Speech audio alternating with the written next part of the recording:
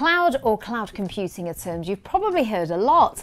They seem to be bandied about everywhere in the IT industry, but these terms are often not well explained, so you can be forgiven if you don't have a fully fledged cloud strategy for your business or organisation. So in this video, we hope to give you a clear understanding of cloud technology and how it works.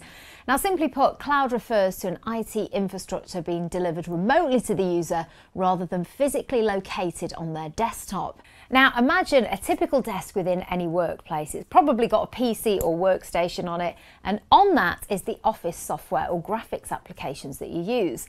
These would be installed on that system and be delivered by the power of the processor, known as the CPU, the memory, and the graphics card, known as the GPU, within it. If we then assume that this is a small team within this workplace, there may be, say, 10 users in a group of desks, each with a PC or workstation, and each workstation with their own CPU, memory, and GPU. If you were to now deliver that same group of computers but from the cloud, then all the processing and data would be contained within a single server. The server would have a couple of powerful CPUs, lots more memory, and multiple GPU cards too. So this resource can be shared amongst the 10 users. However, the most important part is that this resource is virtualized. Now, what we mean when we say virtualized is that although there's only one physical server, it's able to drive multiple virtual machines. But why would we want to do this? Well, if you think again to our 10 systems that we mentioned earlier, only 10 users can use these at any one time. If an operating system update required, then it must be done 10 times. If users require more storage, a drive upgrade must be performed 10 times. Perhaps more importantly, if any user isn't doing graphics work, then the GPU will sit idle, unable to be employed by anyone else. Or at the opposite end of the spectrum, if that user's workload exceeds the GPU power they've got installed, then their productivity will suffer as they'll wait for their PC to complete tasks. With a virtualized approach, the combined hardware resource of the server is shared between the 10 users, plus any more that may need it.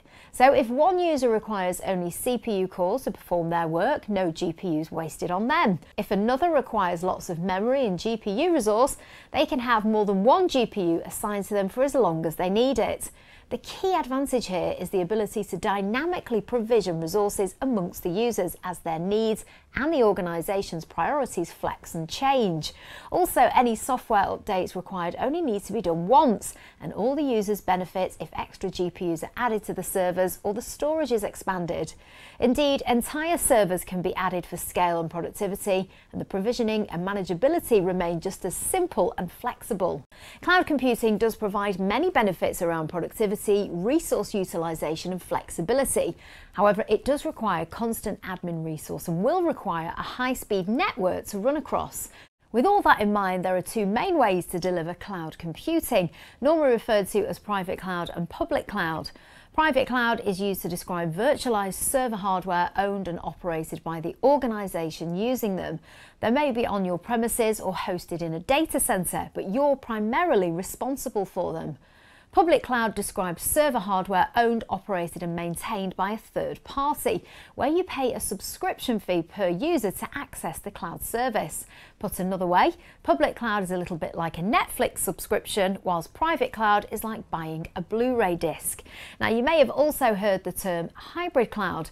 This refers to a mixture of both public and private, using some on-premise infrastructure to deliver, say, a virtual desktop infrastructure, and combining this with a third-party offering for, say, secure backup and archiving of data.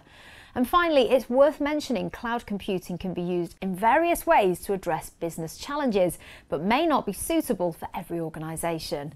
So get in touch with the Scan Cloud team to discuss how cloud computing may benefit you. We offer private cloud solutions powered by NVIDIA vGPU, and we also offer public cloud services delivered using virtualized 3XS systems.